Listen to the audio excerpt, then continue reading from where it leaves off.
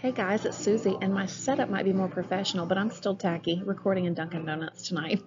In tonight's video, which came directly from a viewer request, and guess what? If you stay till the end, you'll learn how to make a viewer request. It's all about modules, making sure that kids know how to go there, making sure that kids know how to, I can't talk, y'all, it's the Dunkin' Donuts. Making sure that teachers know how to set prerequisites and requirements that make kids move through in an orderly fashion, and just a little bit of training to ensure that they always land at the modules. So y'all, you know I'm in love with modules, so stay tuned and then stay till the end, because I'm going to share with you another opportunity that you have to get in touch with me, and I think to find out some cool stuff about me. Okay, thanks, bye. Okay, so let's talk about some module settings that we have not visited, at least in great detail before. I've mentioned them, but y'all, I teach a whole course on modules that sometimes takes like 2.5 hours or something, and I condensed it. Give a shout out to my friends in Lafayette, Indiana, because I've given a presentation there that was like an hour a couple times. But anyway, it's a lot to talk about. So if you feel like Suzy says modules all the dang time, well, there's plenty to say. I do call it the hidden treasure of Canvas. So anyway, I want to talk about specifically a request that came in from a viewer about prerequisites and requirements, because we're wanting to make sure, she's wanting to make sure that kids aren't just jumping willy-nilly into whatever assignment or discussion or whatever. They want to make sure that kids are going in a certain order. So let's talk about those features. And so if you'll come to the title of a module, and this works best in a course where you have bunches of modules so that you can, sample or demonstrate what I'm looking at right now. You're going to click maybe your second module just to practice and go to the word edit. And this is going to allow us to edit the title, but also to add things like prerequisites. So I'm going to go to prerequisite. And I like to say, I have a module that I really feel like every kid should have. It's for free in the Commons. You can go grab it, and I'll show you what it's called in just a minute. But that module, first of all, I want you to notice it's only letting me pick something that's at the top of my module list called Before We Modulate. If I want a module to be a prerequisite, I first of all have to drag it to the top of the page, or at least not necessarily to the top, but above whatever the current module is. So I'm going to scroll down, and I'm going to grab the module that I think should be a prerequisite. It's called Online Learning 101. So you can search for me in the Commons, Suzy Lolley or Sally Lolley. You can try both ways to find that. And so I'm going to drag it before the second module, because I want to say, this is going to be a prerequisite. If a kid comes in March and they've not been here all year, before they get into the content of my course, I want them to be able to do they just need some strategy behind online learning.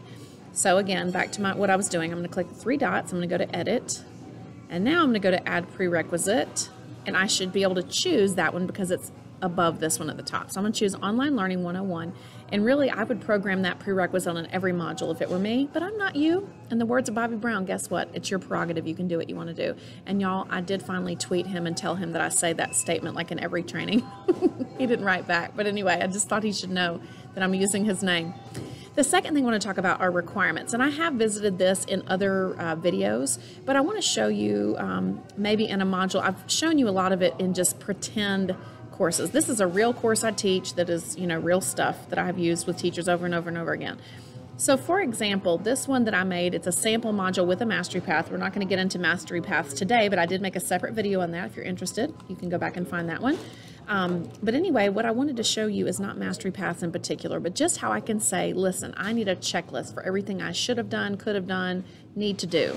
And what it looks like is this. If I go into student view, it gives kids who have not completed a thing this empty bubble. Now the ones that have nothing there, it's because I've hidden that page, or either I've not made a requirement for that page. But for students, they will see a little empty bubble that lets them know, hey, you need to go back and do something to count this as complete in my course. And the something is up to you. So I have a lot of empty bubbles. But this is a way to give your kids a digital, besides the to-do that pops up and it just shows a few items on the right sometimes, this is a way that you can show, exactly what they need to do in a particular module. So I'm going to leave student view. I just wanted you to see what I was programming. Okay. And now I'm going to go into a module. I've probably already done it on all these. Let's do this one. Okay.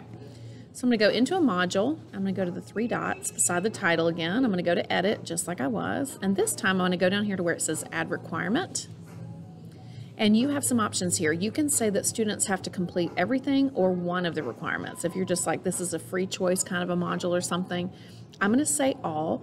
And then further, you can say whether they have to move through the requirements in sequential order. Like they'll say, no, babe, you got to go back and take the notes. I know that I've heard from lots of teachers kids are just skipping ahead and doing assessments when they really need to be doing the notes. So set this setting here that says they must move through in sequential order, and that'll fix that issue. And then I come down here, it's going to show me the first thing in my module, which is how to build a module. And then I decide what counts as complete. Over here, does just viewing the item work, mark as done, or contribute to page?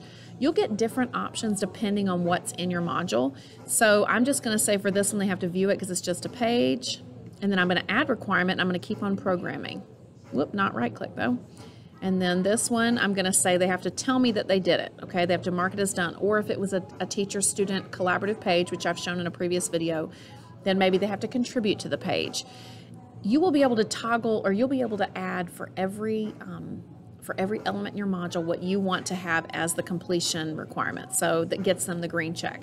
And then for this last thing, end of module, they just have to view it. That's just a silly thing I put in mine. So I'm going to update module.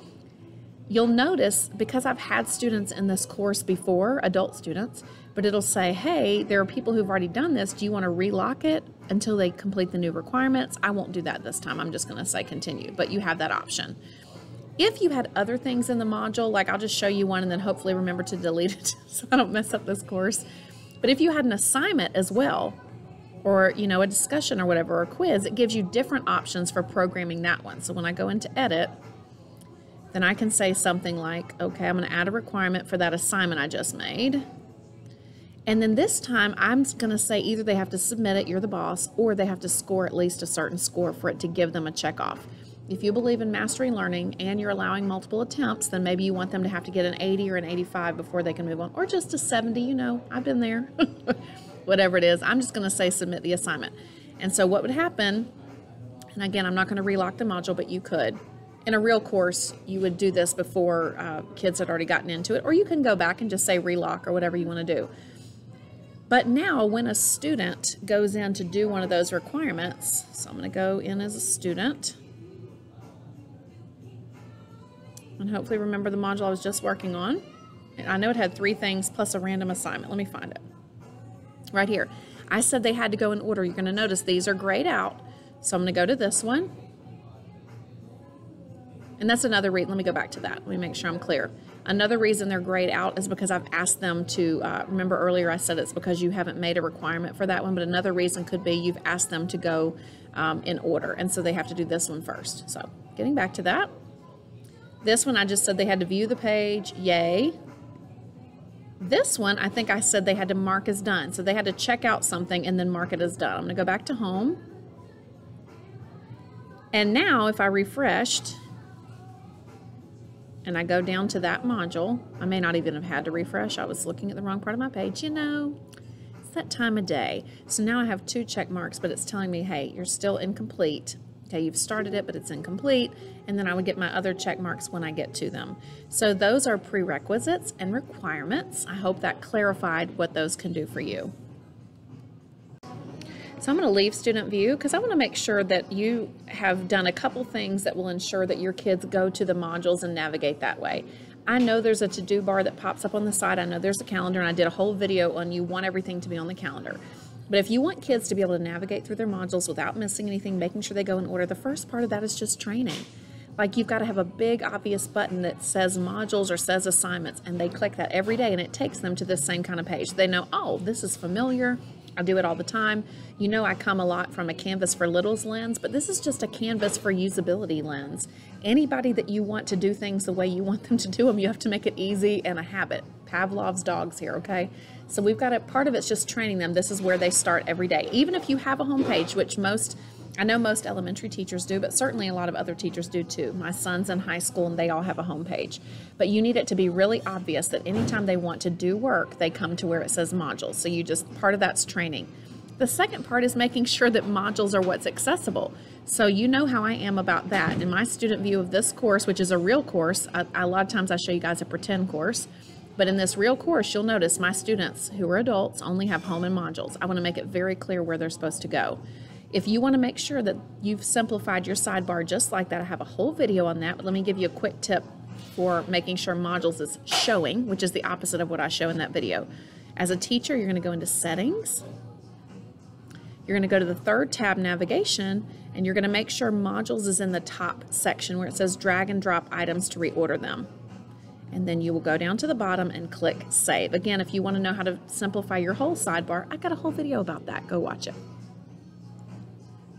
So I know what you're thinking to yourself, Suzy, I'm still stuck on you saying that I could be a viewer who makes a request and you make a video. Well, you can be.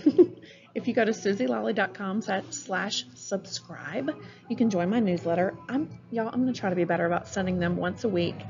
Maybe on Saturdays. You guys can let me know in the comments if you think Saturday's a good time, or just tell me, nope, I hate that time. Now, I send them on Saturdays in the morning. That's my most productive time. My husband's watching the baby. And so anyway, the last one that came out, I actually shared like kind of a lot of personal information, but I think people really liked it because I kept getting emails back from it. So you can not only email from me from there, but you can just get news in your inbox. So I would love if you would subscribe. And if you missed out on the one I sent this week, then guess what? Just for you, well, really for everybody. When you get the next one, which is the goal is to send it this Saturday, you're going to see a little button that says past issues if you view it in your browser, and then you can go get nosy on anything else I've ever said, like random stuff from 2 years ago. So just want to let you know, I have had several requests from viewers for videos. I also see those on the YouTube comments. And y'all, I'm a mother of 2. It's a crazy time of my life, and so I don't always get the videos made as fast as I could, but I am working on them. The ones that I feel equipped to provide, they'll be in the line, okay? Thanks, guys, for always doing that. Hey, guys, I put my heart into these videos, so I hope you loved it. I hope you've loved all of them, but if you haven't, then make sure you go back and watch the previous videos. I'm making playlists for you all the time, so if you're somebody who wants time savers, there's a playlist for that. If you want to gamify, playlist for that. And all of my themes of my blog. So, did you like it? Go ahead and click the thumb below. If you really liked it, I'd love if you shared it on your favorite social media channel. I'm at Suzy Lolley on Twitter. And then finally, my very favorite is if you subscribe. Subscribe to YouTube and subscribe on the blog. Take care.